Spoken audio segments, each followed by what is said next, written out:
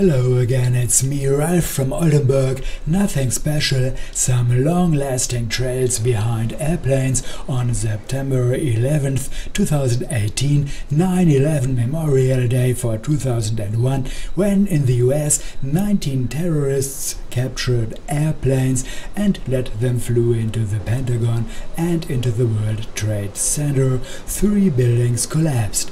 It all was possible because the hijackers were armed with carpet cutters. Today, on September 16th, we had a nice sunrise on popcorn clouds. The light was so bright that you could see a red sky even in the opposite direction.